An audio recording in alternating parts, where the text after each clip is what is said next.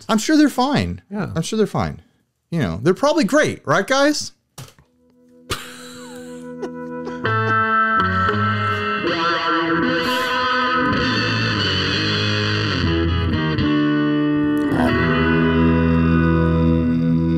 Hey everyone, I'm Ryan. And I'm Steven. This is 60 Cycle Hum, the guitar buying, selling, trading, modding, fixing, breaking, reviewing, playing, helmet wearing. Oh my gosh. Podcast.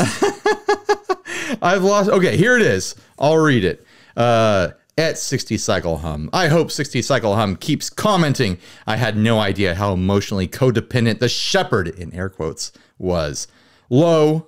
So Mr. Hum doesn't have the credibility to get a quality gear manufacturer to send him decent gear to review, so he reviews crap to cater to the helmet-wearing losers that follow him? That's the basis of your little YouTube channel? Crap gear for losers while you emotionally support each other. You're absolutely right, Mr. Hum. Keep the dialogue going. You can't find this level of stupid on any of the other channels doing gear demos. Let's keep it going. Genius. You know, the more I think about it, is calling you stupid actually an insult? Like, it's like the whole thing. I'm trying to figure out. I'll just put it. It's like Tim and Eric have. I don't know a lot about Tim and Eric. Okay. I know they were a thing. They're still a thing. They're still a thing. Apparently, they still exist. They're guys. And their stuff is very stupid, and it's very stupid on purpose. And saying, "Hey, Tim and Eric, your style of comedy is stupid," is kind of like, yeah, we know. It's kind of like, oh, thank you. Right. Oh, you noticed. Thank you. So, Ryan, are you having a good time reviewing bad stuff? Yeah, like it's kind of interesting. Yeah, to kind of see like this, it a lot. Stuff. Oh, you're stupid. That's stupid. Okay, cool, I guess. So to catch everyone up who has no idea what's going on, I published a video like 2 weeks ago, probably 2.5 weeks ago at the point that this airs. And it really blew up in a way that I was not expecting at all. Like my videos tend to cap out like top end, like 30,000. Normal is like 7,000 to like 15,000. This says your typical views is 5.2 to 14K. Yeah, that tracks. So like you said, about 7 to 15. So this really took off. Last I checked, it was like 127,000 views. 127. And when you get a video that takes off like that and you weren't expecting it, it means it's getting pushed to a whole new audience. And when you get a whole new audience, you get people who don't know what you're all about, or they get angry about what they're viewing, and they have all sorts of big opinions to share with you. And, there's a lot of people who wanted us in this episode to talk about the subject of that video, which is Zuwei guitars? Zuwei. Gosh, Ryan, you're saying it wrong on purpose. I know, but now I second guess myself. It's Zuwei. You're saying this wrong on purpose because you want children to lose Christmas. Oh, shut up. So anyways, people want us to talk about that guitar and about, some of the drama around it. What I'm going to say about that is that it's all still developing, and I'm not ready to put a retrospective, kind of explanation on the whole thing on it yet. We'll see how it all develops.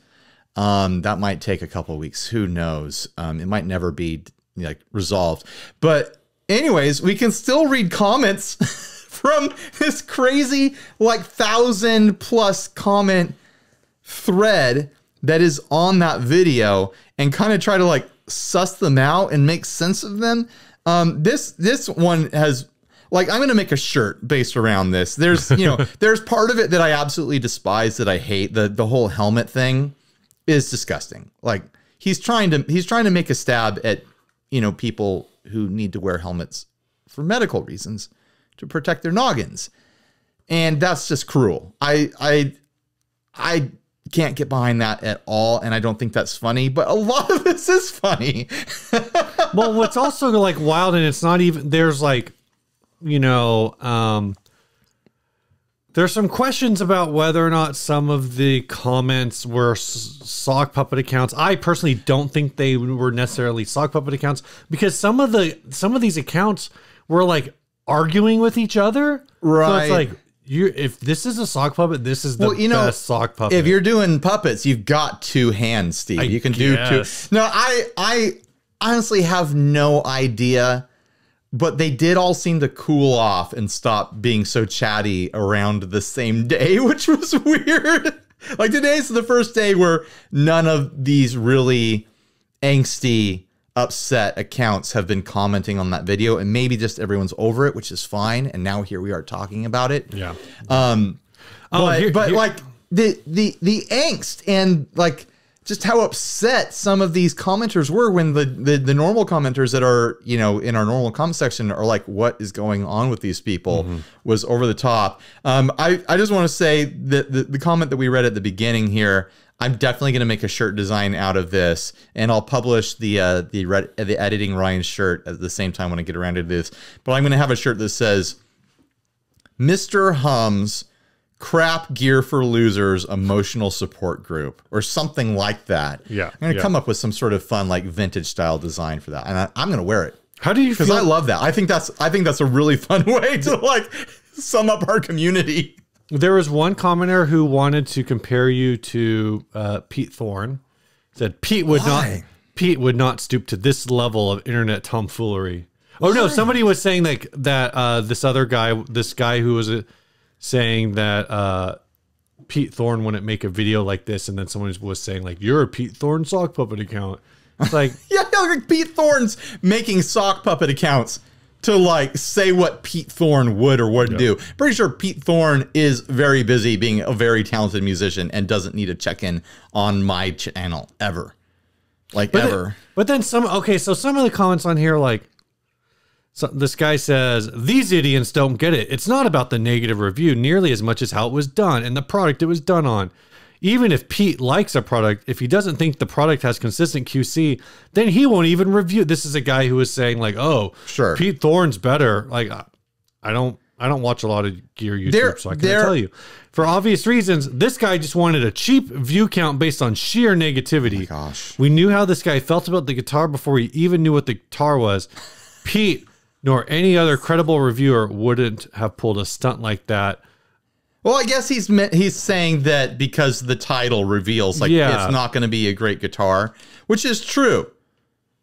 Come on. Why won't it let me get to the comment section of this video? I'm just, there it is. I just kind of look at it and I go like, I feel like if you could guarantee every negative video you did would get like 125,000 views. I could make every single video have the same kind of thumbnail and title. We're like, is this the worst reverb pedal ever made? Like, is this the worst amp ever made? And it would, like, I made that the title because I still legitimately believe that that's the worst guitar I've ever been sent by a company. Like, the company sent that. It wasn't sent by a viewer that was like, check out this wild thing. It wasn't, I didn't buy it because I, saw it and I was like, oh, I want to try that. Like, that guitar was sent to me, and that's still baffling to me in so many ways. And I still stand by the title. I still stand by the clickbait. Well, and for what it's worth, like, granted, you didn't initially put the brand in there, but there are Pete Thorne titles like, this pedal sounds totally outrageous. Right. No, he's not innocent of clickbaiting. Simple, programmable, incredible. And again, then he says what the brand is. Oh, great acoustic, sub $1,000, Court Gold A6. Courts are usually pretty good, but that's a cheap import, brand. I don't remember. I'm not trying to dig on Pete. I'm saying sure. I think he knows how to make a title that's going to get you to click. Like, that's that's part of the business. You have to have a title that'll make you click. Can this replace all of your drive boxes? Is the answer going to be no? No. Like, there's some rule out there. I forget what it is, but the rule is if you ask a question in a title, the answer is almost always yes. Oh, I really wanted to know if that was the worst. Sorry, my cable's dragging. If that was the worst guitar. It's not the worst guitar I think I've ever tried out. It's close. I think the Mahar was pretty bad. You remember the Mahar? Yeah. But that wasn't sent to me by the brand. I don't think the brand even exists enough to send people things like this. This brand, the Chinese representatives of the brand, there are multiples of them that emailed us asking us to cover it. The one that I replied to, well, I replied to all of them, like sending them my rates. The one that finally like convinced me to receive the guitar, like essentially begged.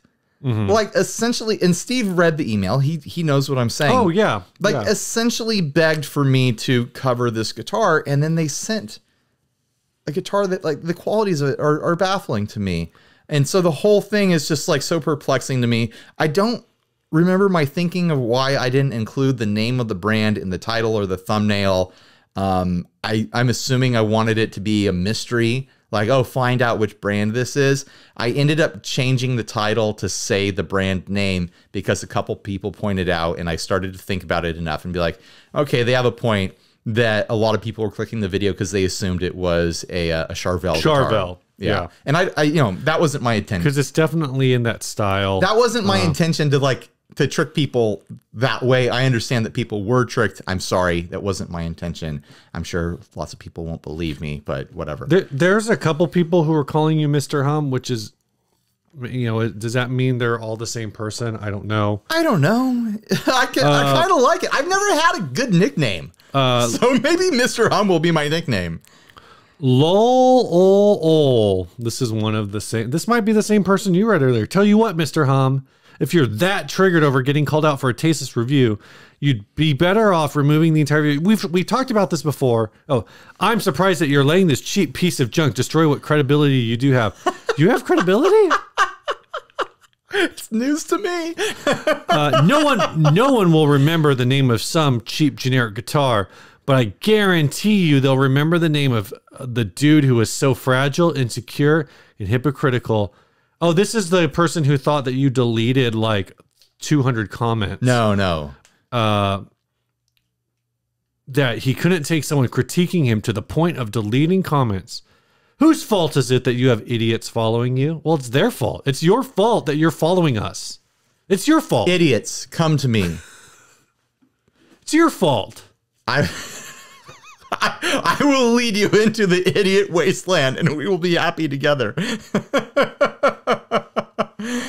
Oh, man. It was a particularly clickbaity title, but, you know... that's the business I'm in. Business. I need clicks. Like, if you see a video and the title, and you're like, oh, I'm not interested in that. And they're like... why even make the video? Because no one's gonna watch it. Like I need the clicks. I really do. I really want. Okay, so all of this. But I'm gonna rant on this for a second, and then ahead. I'll let I'm you. not gonna listen. People say clickbait. Hold on, I took my headphones off. I can't hear you now. People say clickbait like, oh no, he's baited my click. In my mind, the bad kind of clickbait is when you're given a title or you're given a tease of something and it doesn't deliver on that promise. You get to the end of the video or the article or whatever, and you're like, oh, it didn't really have anything to do with the title. I really try hard not to do that. Like, I want the title to be short and sweet and to bring you in, but still deliver, you know, the premise of the video. Yeah. And at the end of the day, like clickbait titles, if your video is sufficiently long, and so okay, hold on. I need to make an outline. Somebody told me I need to outline my thoughts. So hold on. If you don't do this well, Steve, Emily's going to replace you. Emily's going to replace me. So the thought that I have is I don't even know. I know clickbait titles is just this title got you to click on this. But the whole thing with the classic clickbait article is that it's usually actually like 10 different pages. Right. That each have like one paragraph on it. So if you just have one video with dozens of ads in between, with a bunch of ads in it, or one video that is just 12 minutes long, and it did address like yes or no, like it's a different kind of clickbait, but I don't think of it as being like as nefarious. Like I published that the cattle and bread cloak video today. Mm-hmm. Does it doom? And the title is this a doom reverb? Yeah. And that content is in there. At the end, near the end of the video, I start laying in like heavy fuzz, and then I bring in the baritone, and it's like, yeah, this is a Doom reverb. But that content is in there. You have to get through the first 15 minutes to get to it. You don't, right? So this is why it's not. You can just click around and find the part that you want. I do this all the time on your videos. You're really annoying. No, but I mean, I do this all the time on YouTube where it's like, especially like a lot of, I really like David Bennett music, David Bennett pianos. He does a lot of music theory stuff on like pop music, and I really like his channel. But usually there's somewhere whenever I'm watching one of his videos, if I'm actually paying attention to it, that's like, let's stop for a moment and talk about Skillshare. And I go back to the video and I just hit like forward like 3 times and I'm back in the video. Like, you can do that. You can do that. You don't have to watch the whole thing. Right. Anyway, I have a fear that this could turn into the Charlie Day Always Sunny meme, the conspiracy theory meme. Right, like connecting photos and bits of paper with yarn and stuff like that. But one of the things that I think this video highlighted more than this comes up every few years.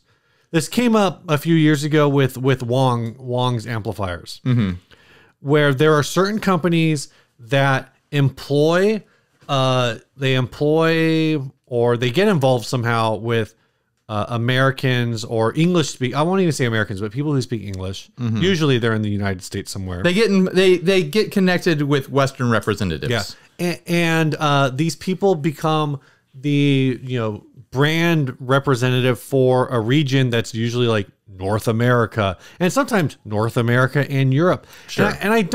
And so this is the thing that I don't understand is how these people get involved in this business. Like, do they reach out to the company and say, hey, I really like your product. I wish there were more of them in the United States. How can I help you?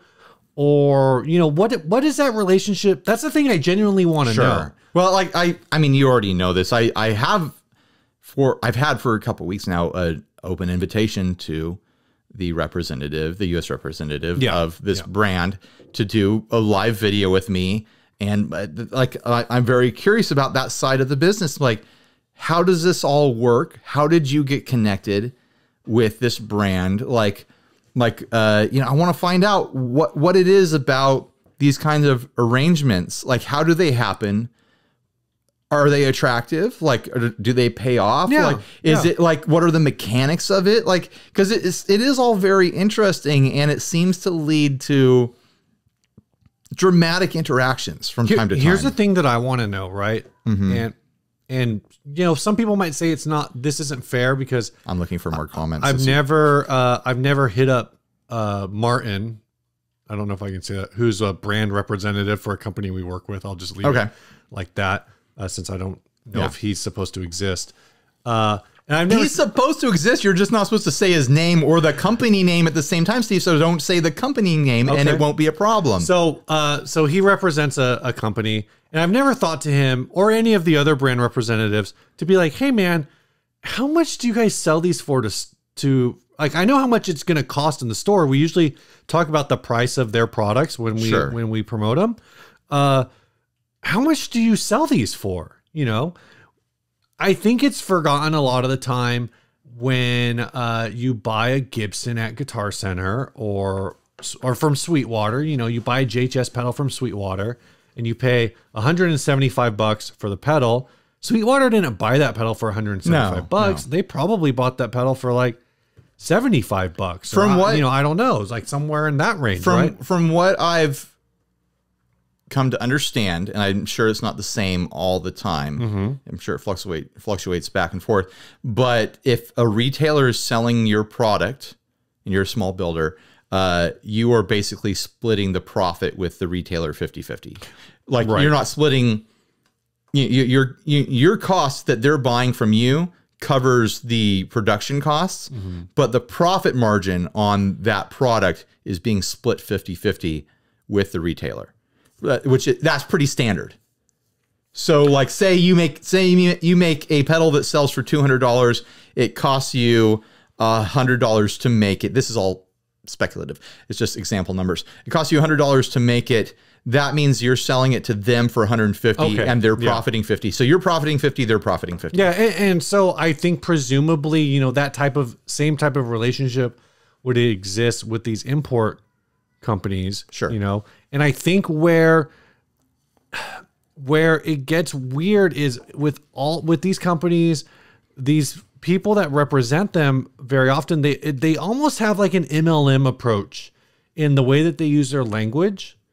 That I think as a skeptic, as a person who views that stuff, it's just, you know, they do try to present themselves as company owners when often they are distributors. Yeah, and there's nothing wrong with, and they're not even they're not even like straight distributors, and so that's the other thing that's interesting is a lot of the time they say like we're cutting out the middleman, and usually the middleman is Amazon, sure, or you know, maybe some of these brands. There used to be a brand at when we talked about guitar shops last week. There used to be a brand called Sunlight that was like the cheap, right. Sunlight. They'd sell like classical guitars and I think Sunlight and acoustics and ukuleles. I think I had a Sunlight ukulele. I think Sunlight and Rogue were like part of the same company for a while. Probably. Or being manufactured by and distributed by the same folks. And so you'd go there and I lost my train of thought. I should have made an outline. Steve, you forgot your outlines for this discussion that we're having. So you have this brand and it's cheap and whatever, and it's like, so you're selling it as a store or as the individual or whatever. Like, you don't own that brand, right? Now you're the middleman. Like, it doesn't matter that, like, whether it's a store or whatever. Like, if you are buying it from a factory, even if you're buying it really cheap and then you're reselling it for a different price, sure, even if it's a price you agreed to with the factory, like that, anytime you're not buying it directly from the factory, you're the middleman.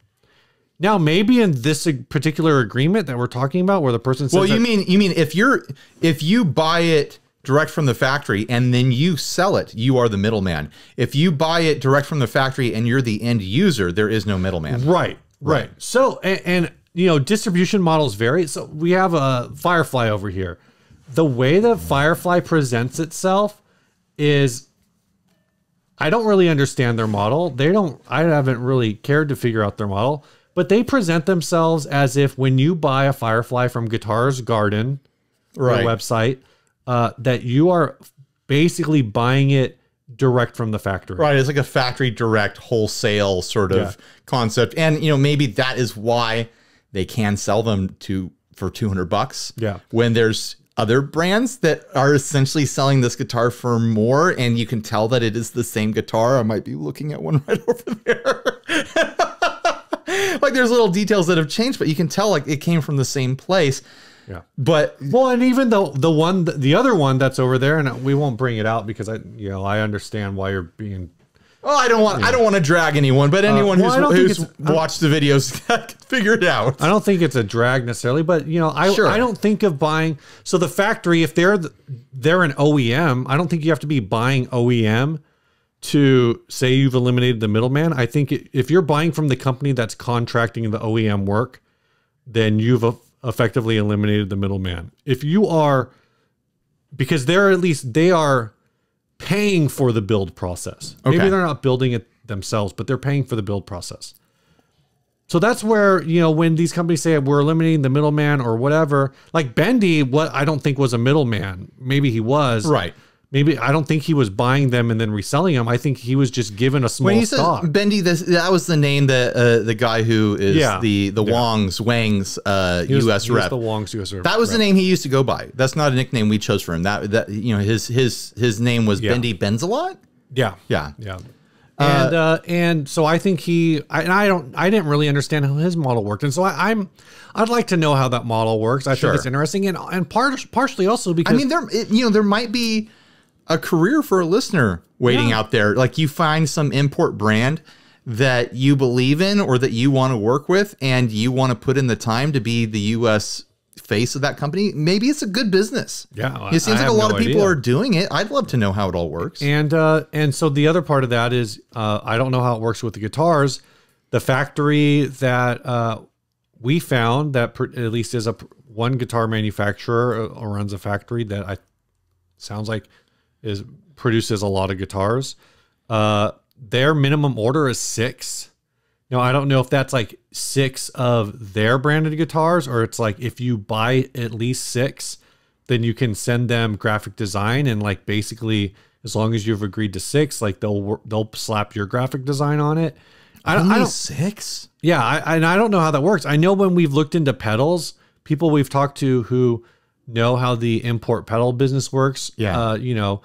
I don't know if Rowan is the parent, but basically like Donner, Rowan. It's impossible to figure out other brands who like the parent brand of all these companies. They're all coming from the same little pedal factory, but the people that we've talked to at least have said that you have to order like at least like a quarter of a shipping crate's worth of guitar pedals to get like the best price. Right. And if you're ordering 6 guitars with your brand name on it, you're probably ordering at sample rates. That's true. Like you're paying you might even be paying above what you'd hope to sell them at market for. Oh yeah. That's fair. That's fair. If we could maybe you do more, come up with a design that we wanted and order 6 of them. Like that could be a fun thing. But then you get into the thing of like, you have to receive it. You're going to be responsible for making it good, right? With the pedals, you assume the pedals are good.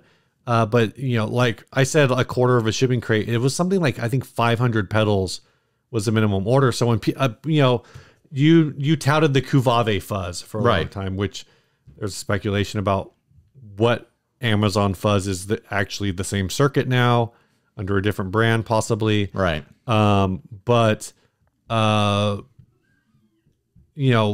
much as popular as that series was for you, I don't think we could get 500 of them and sell them. No, and it'd be so much work. If you could order like 50 of them, like 50 60 cycle hum branded Kuvave fuzzes, you could probably sell After those. all the shipping that you've done with the Azores, do you want to go down that road?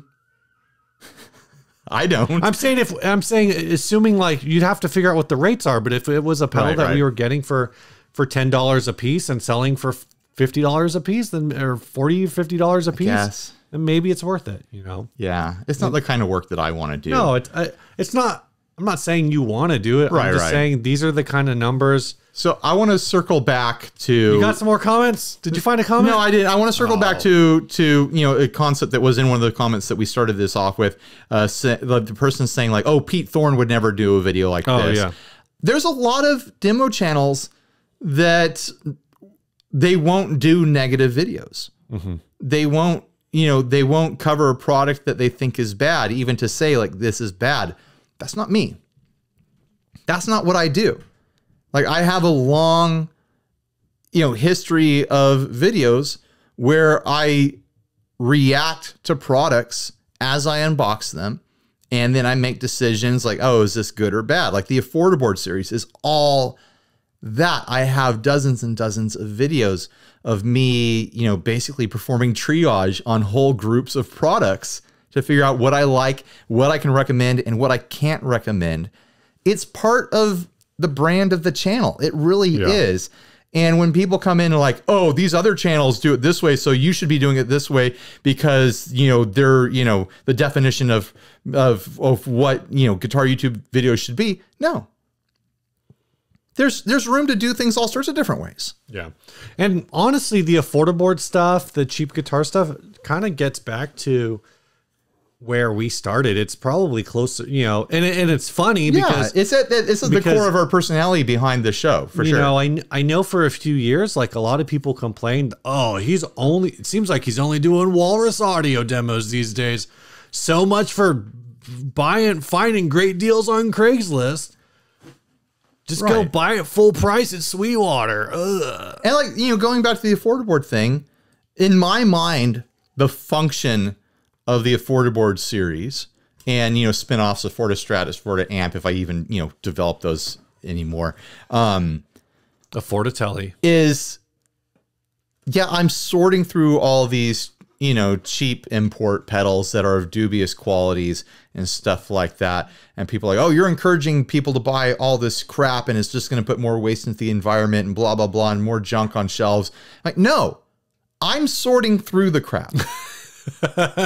And I'm helping prevent people from buying 85, 90% of it. You're actually saving the environment. To keep them from going like, oh man, that, you know, that delay must be just as good as any other delay. I'll buy it. They could go watch one of my videos and be like, you know, it's really not that great. Like, oh, but or this one that he just showed, like that one I connect with, you know, he's sussed out which ones are the cream of the crop and which ones are worth actually looking into. And the whole rest of them, hopefully, if people hear that they're not worth buying, they'll stop buying them. And those products won't be put on the market again. And these poor quality products won't be put on the market again. Like, you know, the example of that orange guitar. If I didn't publish that video, in theory, people could keep buying that guitar indefinitely and not have enough warning, not, you know, receive information that a guitar of that quality could show up. Yeah. And I know not every guitar of that model from that factory, from that brand will show up that way. I know that. We all know that. But the fact that they are shipping out guitars that have those issues is something worth documenting and something worth displaying to an audience so that they know that that is a possibility. And if the brand takes it the right way, they will prevent guitars of that build quality from leaving the factory in the first place. Why should they spend money shipping that when it's only going to ruin their chances of sales in the future? Like, well, this is base level capitalism of like, hey. Well, that's your problem, Ryan. It's capitalism. The capitalism is the problem. Well, and so speaking to that, not to capitalism. This is base level, like free market deciding, guys. Yeah. And honestly, like, again, talking about other budget brands that you've covered, in the case of this orange guitar, I think pretty much everybody looked at the nut and was like, wow, that's bad. Right. Most of the other things that you said, like, a lot of it makes sense for a $200 price range guitar. This isn't, you know, whatever. There were a lot of people in the comments who said, like, yeah, I think I could fix that. Sure. And just like, you know, we've brought in other guitars that where you said, you know, 1 out of the 22 frets is dead. Like fret 16 is dead. Right. It's weird. So if you're me, I'm not really allowed to play above the 14th fret anyway. So it's not really a problem. Right. If you're a lot of the people, other people who subscribe to the channel, they go like, you know, I've been looking at that brand. Oh, one dead fret. Like, I've got a mallet. I can fix that. Like, no, and I got a mallet and a 2x4. I can fix that. And that's so much fun. So that's so much of the fun of these videos and having a channel like this is that you present a problem and then you get to see the audience like, be like, oh, this is how you fix that. Or this is how I would fix that. Or like, oh, I just wouldn't buy that. Or, oh, I would totally buy that. Yeah. And I've got an idea for a project for that. Like, I love that dynamic. I absolutely do. One of the things that you and I disagree on, going back years. And so one of the things you frequently point out in these videos is one of the common things with import guitars is that they have microphonic pickups. And it's not just you. It's there is a guitar that you used to own that I really loved, and then I don't remember who you sold it to, but you sold it to somebody. And I remember you saying like, "Oh, the pickups in it are kind of microphonic." And I've heard other people who have owned the same model of guitar with the same model pickups in it make the same comment, like, "Oh yeah, it's a cool guitar, but." You know, are we talking about the Roni? We're talking about the Roni. Okay. Pickups in our microphone. We're talking about what it's like having a Roni. Yeah. Okay. That's a Vanilla Ice joke, guys. Oh my gosh. How old are you? Are you old enough to get that joke? I'm not. I am. So Cole, I think it's Cole Duke over at the Gear Slump said the same thing, that the pickups in his are microphonic. It's not by design. I think I want to say they're Righteous Sound pickups. They're just designed to be like an old school 50s, 60s humbucker. So they're a little microphonic. I really liked that sound. That was one of the. No, I thought the pickups sounded great. Yeah, but so the fact that they were a little microphonic to me was kind of a perk. If you're doing high gain at stage volumes, it's annoying. If you're playing at home and recording with it, it doesn't matter. What if you're playing high gain, but it's direct? If there's an audio signal loud enough that it can get to the guitar, then it will feedback. So if you've got a stage monitor or house speakers or something like that. You know what though? Okay, so not I hear you. I hear you. And maybe I wasn't running high gain enough. That's no, I think I was, because I was using a rat. I was using a woodcutter actually. So I think it was high gain enough. But I like harnessed that. Sure. I wanted that little bit of a squeal. Well, it's different. It made getting that like kind of like harmonic on the bend a little easier. Well, I published a video last week with that Firefly where I took the covers off of the humbuckers to try to get rid of that microphonic feedback. Yeah. And as I was doing it, because I took it off the bridge and then I took it off the neck, as I was doing the neck, I was like, I should have left one, because then I could stutter back and forth and have like a squeaky noise, like sound effect that I could work in. So I feel like this is kind of gone all over the place. Let's do an ad. The comments are whatever. You guys just the ones that are the funniest to me are the ones that are assuming that either myself or you are getting upset and are getting like butthurt or whatever. And sincerely, what I want everyone to imagine, because it is the God's honest truth, when Steve and I are dealing with trolls or dealing with negative comments or whatever in videos, wherever we are on social media, it is not a situation where we're butthurt and we're angry and we're upset. It is a Bugs Bunny versus Yosemite Sam situation, and we're Bugs Bunny. Like, we're like, ain't I a little stinker? We're gonna get this guy angry. Like that is the energy. Preferably red lipstick, tight dress. Bugs Bunny. Oh, absolutely. Like, Bugs Bunny is definitely like our spirit animal when it comes, a literal animal, when it comes to how we deal with, the drama in our comment section. All right, this ad was sent by Mark de Bruon. You like how I spelled his last name? This is a guitar pick. Yeah, it is. It's not just a guitar pick. It's from Stevie Ray Vaughan. Stevie Raymond Vaughan. Stephen Raymond Vaughan. This is Off Helen of Verzetten. I don't know what that means. Here's a guitar pick apparently used by Stevie Ray Vaughan. It's one of those ads where the seller thinks that the item needs no explanation.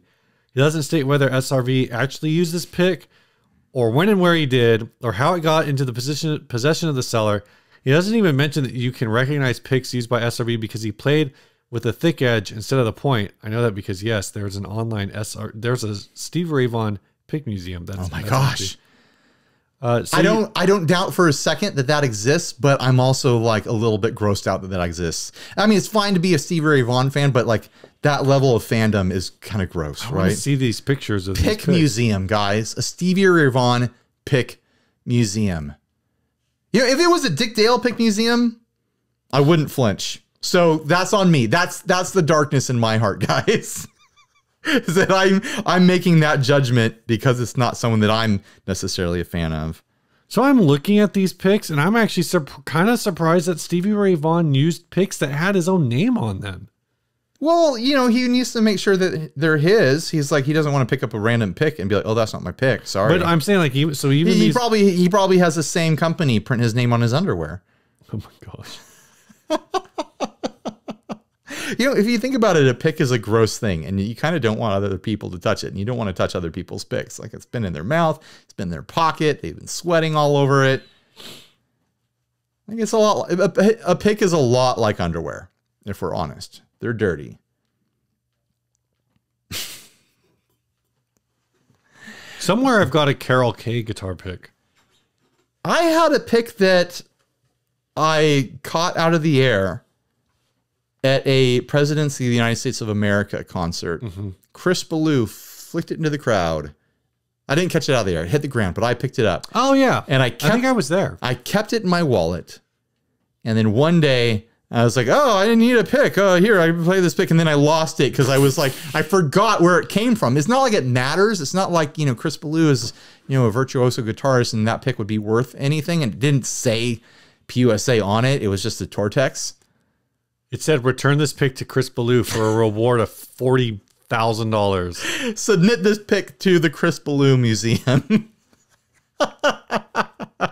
It's fun. It's fun. It's fun to have little bits of memorabilia like that from the bands that you like. And I get that a Stevie Ray Vaughan pick would fetch a bunch of money, even if he hadn't played it. But if this is, was printed for him or was merch that he sold and distributed, like, $250, it's not the most ridiculous thing in the world. It is still just a piece of plastic, but there's people out there paying way much more money for pieces of plastic that are just like action figures from, movies that are classics and stuff, Why is this piece of plastic different than a piece of plastic that looks like a little man that sits in a spaceship? They're asking for 250 euros, which is, I want to say, close to $300. Well, then it's ridiculous. And all I can think as I keep looking at it, and we made the joke because the person in the title called it Stevie Ray Vaughan, and just switching the A and the U. Yeah, it's very funny. Spelling jokes are funny, guys. But what I was thinking while I was staring at this is how there should be a restaurant called Stevie's Ray Vaughan, and it's Vaughan, but instead of an N at the end, it's an M, and their main item is hams that are coated in Sweet Baby Ray's barbecue sauce. I think this. What is the word that you said? Stevie's Ray Voms. Voms? Yeah, because it's like Vaughn, but with an M at the end. So it's a vom. What's a vom? It's a Vaham. It's a Vaham. A Vaham. Be spelled Vaham. I was thinking Super Rich Steve could buy this and then scratch out Ray and have it say Stevie Rao Vaughn. Like, yeah, that's my pick. Yeah, this is me. Steve, I think you should change your name. Steve Rao Vaughn. That's your name now. SRV. Sponsor? Should we do a sponsor? Let's do a sponsor. I haven't been keeping timestamps. This is gonna be a long ass episode. This first sponsor spot is dedicated to Chase Bliss Audio, makers of guitar raffles, more creative than you are. Oh my gosh! They just gave away. Was it the Built Mood? Oh great! No, they raffled off. Raffled off 3 Built Moods. Let me pull up the post because I want to read all the sponsors that they sent to. They raffled off 3 of these Built guitar. The brand is Built. If you're not familiar with the brand, BILT, and they have moods built into them. We covered those on an episode weeks and weeks back. They raffled them off. They think they raised around $73,788 raffling off each one of those, all 3 of those guitars. So what is that? That's a thing. You just did a thing that I try to avoid doing at work. You said about. Well, you gave a very specific number. No, okay. They say in the post we raised at least. That means there might be more money coming in. Yes, they haven't. That's different than about. They haven't counted all the money yet. Sorry, Steve. Sorry, my words weren't science ready. But they raised this money for various sponsors, Friends Who Stutter, Say.org, AIS Stutter, Music Fund, EJ Foundation, Texas Children's, and Autism Oklahoma. So all that money is going to those charities. Good job, Chase Bliss. Good job, Built. It was a fun giveaway. Great job raising a bunch of money. Those guitars, like, what is that? Like 22 grand per guitar or something like that? At least. About. Head on over to chaseblissaudio.com. Get on their mailing list. Check them out on social media. If you're looking for a super versatile delay, go buy a Therme. Yeah, the Therme is an amazing delay. So for pedals more creative than you are and better looking and more charitable, go check out Chase Bliss Audio. Next ad? What's new, man? Oh, what's new? I feel like the opening topic was what's new for me. What's new for you? The garage has a leak. It rained the other day. It has 2 leaks. It's not anywhere here around the gear. It's over by the garage door. Okay. Because we have like a balcony that goes over part of the garage. Oh, yeah. And famously with this model house, the balcony gets leaks that go into the garage. So on Saturday, I'm probably going to have to get up there and start just... You better hurry, man. It's gonna jamming cock into every crack I can find on the balcony while the neighbors watch me just jam cock into the balcony. And the thing I'm really afraid of is I might have to like cut away drywall here in the garage, and I'm not excited about that, to try to like find the source of it. You know, you have one of those portable speakers, right? You have one of those portable speakers. You can go up there, throw on some Van Halen. You can rock out with your cock out. Oh my gosh, go out there with my cutoff jorts, shirtless, just like a cock in each hand, just every crack.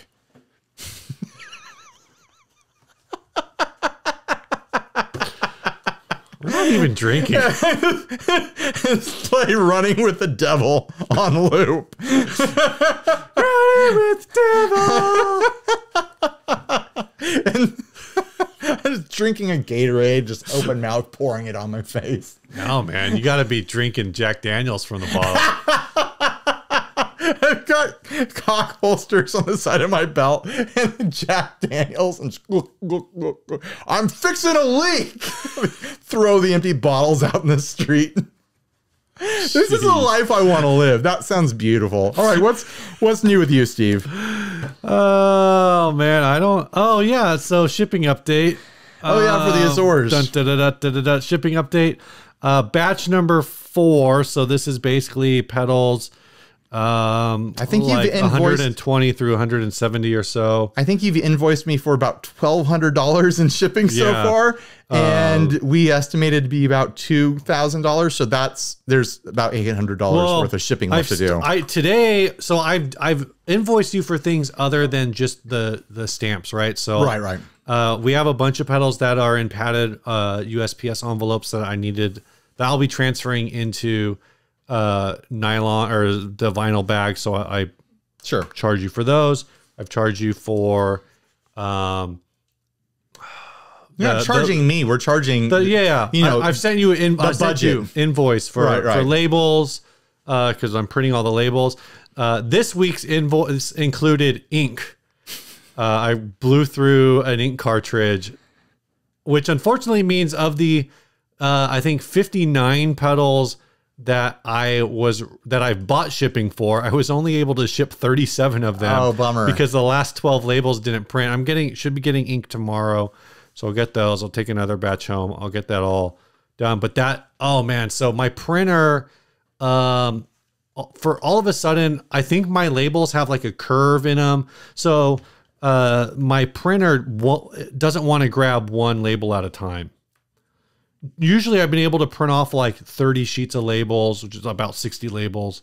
No problem. Just bam, bam, bam, bam. Maybe it grabs like one extra sheet in there, so I have to reprint like maybe 2 or 3 sheets. Now what it's doing is it's grabbing with 1, grabbing 2. It's like grabbing the first sheet, second sheet, and then grabbing like 6 sheets and jamming. And then after I clear the jam, it restarts at like the very first sheet. So it's trying to reprint the first label. I don't know why my printer is doing this weird thing. So last night I started trying to print this stuff out pretty late. I was up until 3 in the morning last night working on this because I wanted to get it done because we fell behind schedule. We were all kind of sick last week. And so on top of it, I'm like, oh, not a problem. I'm doing all this. And then this label thing hit. So I can only print 2 sheets at a time. And so that's frustrating because it should be going a lot faster than it is. And then I finally got my flow going. I'm going. And then they start printing out like faded, basically gray. Like it's not even like the old thing where they would print out faded. It's doing the thing where it's just printing out like a line that's good. And then it skips like 2 inches of ink and then another. Oh, great. I'm like, if it's faded, like maybe I could take chances, but at this point I'm like, you can't, there's nothing here. Yeah. And then I went and thought about the number of labels that I threw away because they were misprints because of the jams. I was like, yep, I would have been able to get through this batch. Oh, so anyway, bummer. More pedals going out. I definitely don't think I'm going to finish this by the end of the year, but that's okay. It'll be close. It'll be close. It'll be close. It feels like once or twice a week we get someone emailing us like, hey, you read my name, I haven't gotten anything. And we're like, it's on its way, we promise. Yeah. And, still everyone out there who might have sent us money either in the envelopes or across PayPal, when we open all the envelopes, we will be returning any cash or checks that you sent with a sticker or, some other stuff that we might have around. Everyone that sent PayPal because they were hoping to get a pedal and hoping to cover shipping costs, hit us up.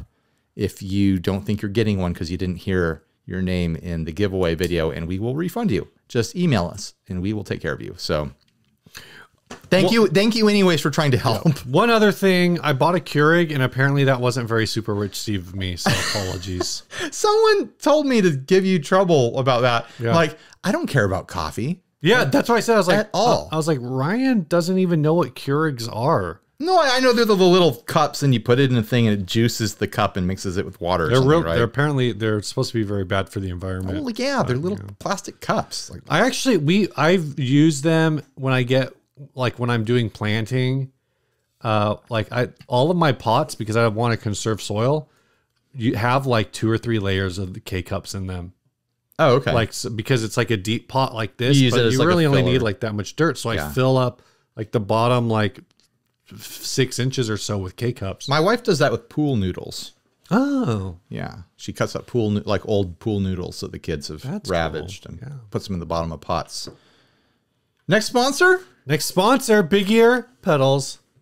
That's right. Big. Head on over to Grant and Karen over at Big Ear Pedals. Big fans of the show, and we're big fans of them. Mm-hmm. They make the Albie. Big Ear, big fans. They make the Albie. They make the L. The woodcutter. The woodcutter, which is it's legitimately my favorite rat pedal that there is. The loaf. The low AF. The Betties. The Black Betty and the Betty White. Mm-hmm. The Albie. I already said that. They do make the Albie though. I have the Albie on my church board right now. Oh, nice. I've been using it. So head on over to bigearpedals.com. Get on their mailing list. I actually wanted to mention it's all packed up right now. You can't see it, but I have my little mini Dunlop volume pedal. Yeah. And the Albie is right above it like that. Mm-hmm. And so I'll do swells with the volume pedal. And then I forget which setting I have the Albie on, but like when you do the super kneel mode, it does a super long trail off of it. So I'll do a swell with the volume pedal, and then I'll press the button on the Albie to turn it on, and then engage the super kneel mode to have a really long trailing reverb after it. Interesting. So that's been my trick lately with the Albie on my pedal board. All right. Follow them on social media. Click the link down below. Tell them that we sent you. All right, let's do these last 2 ads and then get the heck out of here. This ad was sent by Paul Weller. It's a gold Bronco. Gold Bronco. It's been rebranded to make you think it's a Schoenfeld? Schoenfeld? I don't know. Oh, Schoenfeld reminds me. I need to watch Hawkeye. Schoenfeld Music Master Gold Sparkle. I watched it last night. I think it's one of the better Marvel shows so far. We should talk about that on a future episode because I have thoughts. Well, we shouldn't do next week because we'll be pretty far behind. But so, anyways, this is clearly a refinished Squire Bronco bass. Yep. But they want $400 for it, down from $450. Mm-hmm. In a lot of ways, I feel like that's fair. In other ways, not so much. I mean, the Bronco bases go for like $150 new, right? They're not expensive. Yeah. Maybe $199. So you are up paying for a finish on this. If it didn't have the racing stripe, and I know that sounds like sacrilege right now. If it didn't have the black racing stripe, I feel like $400 wouldn't be too ridiculous because it's close to being a really fun gold sparkle finish that they did on this. and I like the combination of the perloid pickguard with the white covered pickup. But that racing stripe, the racing stripe's bad. It's not even like the same kind of paint. It looks like roofing tar. Yeah. Like what? How did they even get it on to look like that? Like, I don't understand how they did that. Like I've done, like faux racing stripes or like sloppy racing stripes on purpose, and they didn't look anywhere near as bad as that. Like it's a shame because it's so close to looking really, really cool. This is one step away from just being black duct tape. And like black, it would be better. It would be better if it was black duct tape because then you could remove it. Black duct tape. I think if you just took a strip of black duct tape and 2 strips of electrical tape, it would look better than this. Yeah, I mean it's I often say my refinishes look good from about 10 feet away. I think you need to be about 15 or 20 on this one. I really wonder if the gold finish. I mean, the gold finish looks pretty good. It doesn't look factory. Like you can see some pitting on the lower horn, which is what happens when you do a home glitter job. I should know. I've done too many of them, and they all turn out about like this. I will say, like, I understand, having done these myself, I understand him wanting to charge $450 or $400 because that finish had to be a pain in the ass for him to pull off. It had to be a pain in the ass. And you can see all the orange peel on the headstock close up. I'm not even noticing that. I'm noticing they didn't pull the ferrules. Did he paint over the tuners? They're just painted over. Oh my gosh, you're right. Yikes. Oh no. Yeah. I'm sorry. He can't charge anywhere close to $400 on this. Yeah. That's bad. They might as well paint it over part of a nut if you're doing that's sloppy. You can just pull those out. Paint my nuts. You can just tap those out. Like they spent more time like layering clear coat on this than they did, taking it apart to spray it. Yeah, it's weird. Yikes. I do like that look though, and like if Squire put out a limited edition like Chicago Music Exchange or Sweetwater or Guitar Center, whoever, Toman, put out a limited colorway of a Bronco bass in gold sparkle like this with a black racing stripe done well, like it would fly off the shelves. People would want this. Like this is a really classy idea, but man, the execution is too rough. As a bass boy, Steve, what do you think? When you look at the picture of like the ad with the name on everything, so it's the full body, it looks good. Even from there, you could tell the racing stripe is a little rough, but like it looks more like bleed. And for like a home job, the bleeding it's not great. There's nothing wrong with this guitar if you keep it. The moment you try to sell it, you're open to criticism. Yeah. If you do this for your band, for your home project, it's like, whoa, cool. You took a $150 bass guitar, $199 bass guitar, however much they cost these days, and you made it your own. It looks great from the audience. It looks cool. Good job. The moment you try to sell it at an upcharge, like you're going to raise eyebrows in the wrong way. Yeah. The details, like you said, if there was no racing stripe on it, then you could probably do $400. Even with the paint over the ferrules, I think that's weird. You could get in there with a razor and cut them free and tap them out and replace the ferrules. Set them free. But then you're doing work to salvage this thing, Yeah. Pass. Bye. That makes this a part of the show where we say thank you for joining us at the $5 level to Joey Looney, who has joined us on Patreon. If you want to help support the show, you can head on over to patreon.com/60cyclehumcast, where for as little as $1 a month, you can just encourage us to keep making stupid stuff. Are you okay? Are you having a stroke right now? Yep. Yeah. We love, everyone who supports us through Patreon, whether you support for 1 month, 300 months, the rest of your life, however long you want to do it, it means the same to us. We use that money to pay the bills around here, to cover costs of 300 months is like 30 years of producing the show and covering travel costs and shipping costs and things like that. Steve and I do take a little bit out of there for ourselves to cover our time costs doing the show, but the vast majority of the money is going into the actual costs associated with running the show. And when we get more money in there than we need, it, gives way to cool giveaways and, fun concepts that we want to do and fun trips that we'll get content out of and stuff like that. So thanks to everyone who believes in this channel and the show enough to financially support us. It means a lot to us. This is an ad that I found locally on our Craigslist. Price increase due to inflation. Buy your guitar before the prices go up again. What you pay today will seem like nothing by next year. This incredible limited production Les Paul was made in 2002. The limited colors were made from 2002 to 2004 in red, blue, green, copper, and this one canary yellow with black sides and back inspiring the custom shop Tak Matsumoto model. Gloss finish. Apparently 200 of each color were made for 3 years.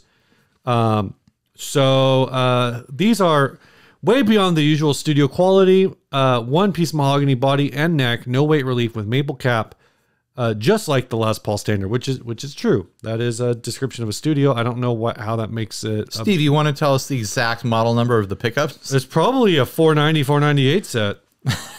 I still hate that you know all those numbers. Custom finish with rolled edge fretboards, beautiful 1959 shaped necks, ebony, whatever.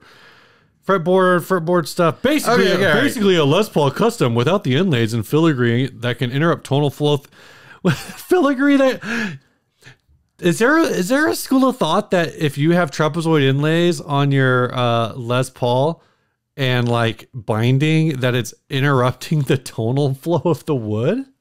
I'm sure so. As our good buddy Paul Reed Smith says, guitar is a subtractive instrument. Everything that you add to a guitar subtracts something out of the sound out of it, which is why he takes wood out of his fretboards to put birds into it. Like, what do the birds subtract, Paul? So, maybe there is a point to be made. Personally, like, on that front, like, I find that with Jazz Masters and even Jaguars, do Jaguars have this? Like, I prefer the non-binding versions. Right. Like, I don't like the versions that have binding around the neck. There's something about the non-binding versions that connect to my hand better. So I can get behind that. Like, I don't necessarily want a guitar that's, chock full of binding and inlays and stuff like that, because it does feel different to me. This guitar looks handsome to me. Yeah. Not 1650 for my personal budget. I don't know if that's what they go for. If they do, that's fine. That's what I'm trying to find out. But the thing that grabbed my attention with this ad, like, the guitar looks cool, and it's cool that it's a limited colorway. The last picture, or actually it's like the 5th picture in this ad, is this guy, this older gentleman, this distinguished gentleman sitting in a lawn chair with a yellow bandana on his head. He's wearing a yellow shirt. He has a yellow pickup truck behind him and a yellow house and various other yellow things happening around him. And his shirt says the famous Yellowman. Is this the guy who owns it? I don't know. Like, I kind of want to go kick the tires on this guitar just to meet this guy. It's the famous Yellowman. I've never heard of him, but now I can't stop thinking about him. Like, how did he become the famous Yellowman? Is it just because he has a yellow house and a yellow truck, and so he had to buy this yellow guitar? Again, I don't really know. And if he is so famous for being the Yellowman, why would he ever sell this? Like, if anyone needs to have this guitar, it is the famous Yellowman. Oh, interesting. According to this one I found on Reverb, it's actually a 490 set. This one was sold, I don't know how long ago, but it was up 3 years ago in Australia for $1,200. I think 1650s. It sounds a little steep. I don't know. I think it's potentially the right price. I do kind of like that it doesn't have inlays. I actually like that look. There's not even fret dots. Yeah. It's got to have fret dots on the side of the fretboard, which is honestly what I visually track with, is the dots on the side. I don't care if the actual top of the fretboard has dots.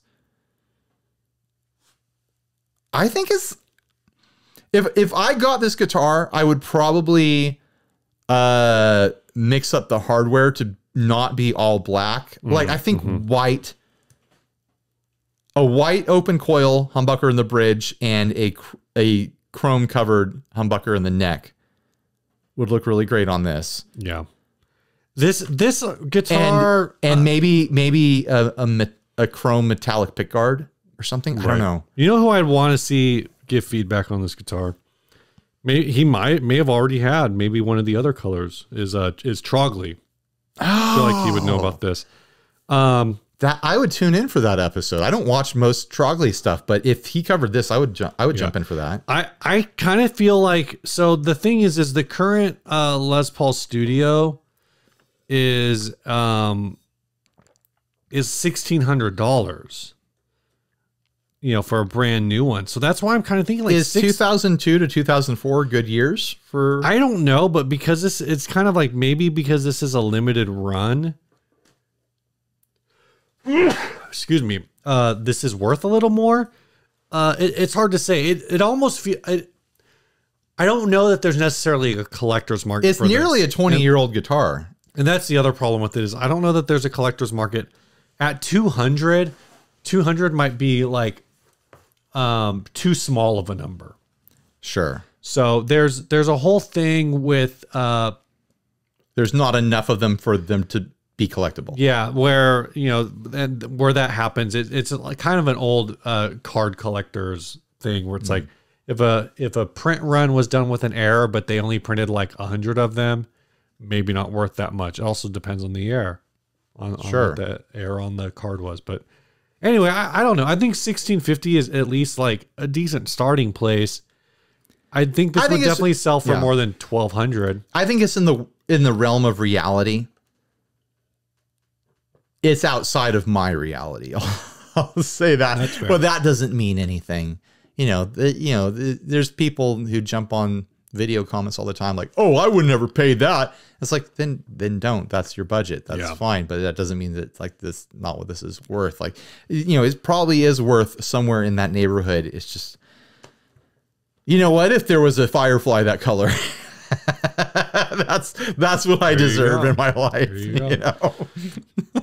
Honestly, if there was an Epiphone, like a $400, $500 Epiphone, in that colorway, like it would be tempting. I think there is, but the problem is you're not going to find one with without the fret dots, with a blank neck. All right, tell us about the song. Can you plug it in? This song was sent by Philip Lecleed. He says, "Here's another song inspired by a long-running joke in a certain subreddit. As always, I enjoy the show. Thanks for all you guys do. This song is called Blues." I wonder what subreddit. Oh, is there a subreddit where they talk about blues? Yeah, most of them. Well, most of the guitar subreddits.